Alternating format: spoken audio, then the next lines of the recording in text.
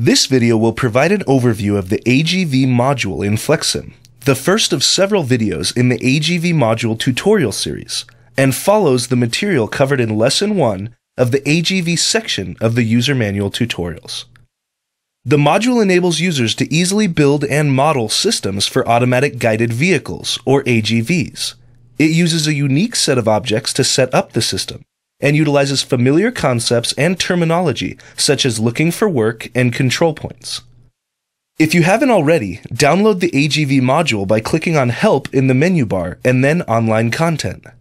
Just click Download and Install to add the module, and be aware that you'll be asked to restart FlexSim. Once it's installed, you'll see a new panel in your library called AGV that contains some new objects. Let's start by laying out some straight paths. Click on the object, but don't drag it into FlexSim like you would other objects. When this object is selected, your cursor will enter straight path mode. Click once in the 3D view to mark the beginning of the path, and another to mark the end of the path. A path will be created between these 2 points. If you look at the middle of the path, you'll find an arrow indicating the direction the AGVs will travel on that path. The travel direction is determined by the start and end points you chose when you created the path, much the same as connections in FlexSim objects determine flow. Create 4 paths in a square shape with gaps where the corners should be, then right-click to exit straight path mode. If you click on one of the paths you've created, you'll notice a red dot on each end. You can click and drag these dots to manipulate each end of the path. When the path is selected, you can also specify specific coordinates for the start and end points in the Quick Properties pane. Click on the curved path object and, just like we did with straight paths, click on the model view to start the path and then drag your mouse around to create the shape of the curve, and even to create loops. You can even use your mouse's scroll wheel to change the z-index of the curved path, raising or lowering the path. Once you've clicked a second time to set the path and have right-clicked to exit path creation mode, click on the path again to bring up 3 dots, 2 red ones on the ends and a green one in the middle.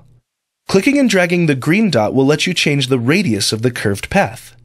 Each of the red dots can be dragged just as in the straight path, but with a few differences.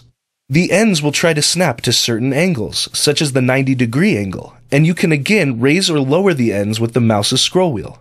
In the Quick Properties pane, each curved path has several options. You can specify the radius, the start angle, and the sweep angle.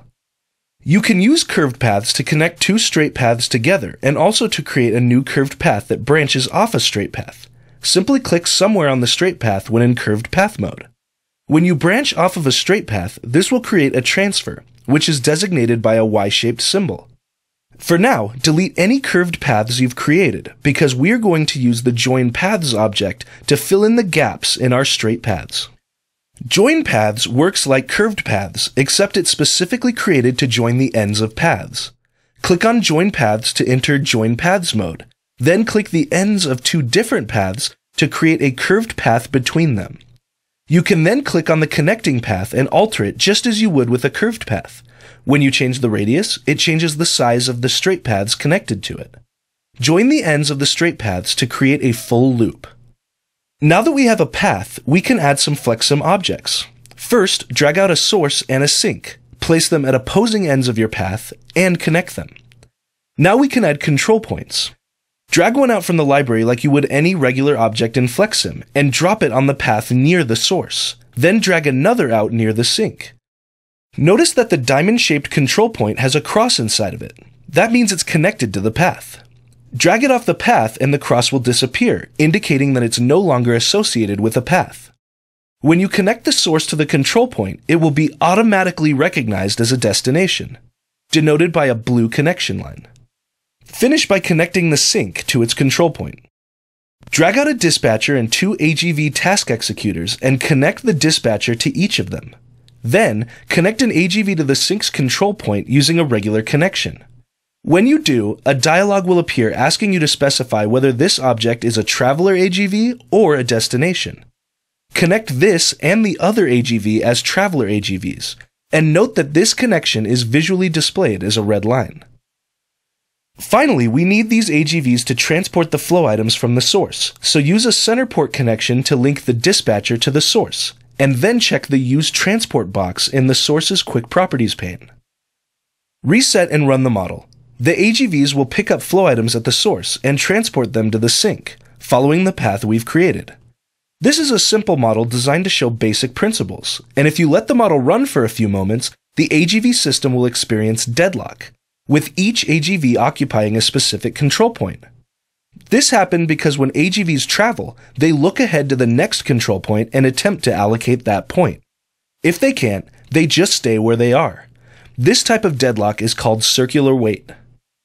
The AGV module provides a tool to help you detect and diagnose deadlock in the system. Right-click on any AGV object and select AGV Network Properties from the menu. Go to the General tab and check the box that says Check for Deadlock. If you reset and run the model again, a window will pop up within a few seconds indicating that the system is in deadlock and telling you what caused it.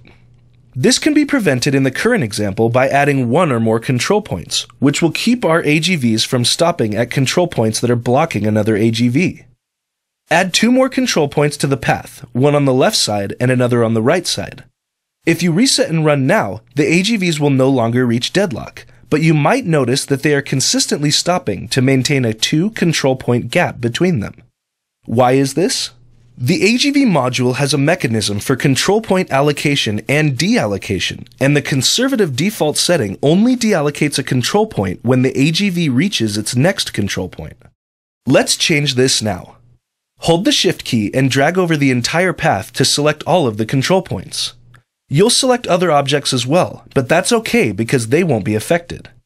Click to highlight one of the selected control points and find the deallocation type setting in the Quick Properties. Using the drop-down menu, select Deallocate when past current, and click Apply to all selected to apply the setting to each of our selected control points. Hold Shift and click on any blank space in the model view to deselect all the objects. This change will set our control points to deallocate their space as soon as the AGV leaves, instead of waiting until the AGV reaches the next control point.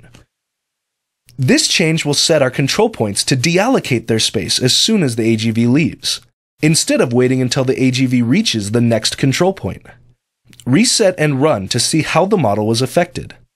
If you intend on continuing in the AGV module tutorial series, it would be a good idea to save your model now, as we'll be using it in the next video. Thank you for watching. To dive deeper into the AGV module, check out the other entries in the AGV module tutorial series.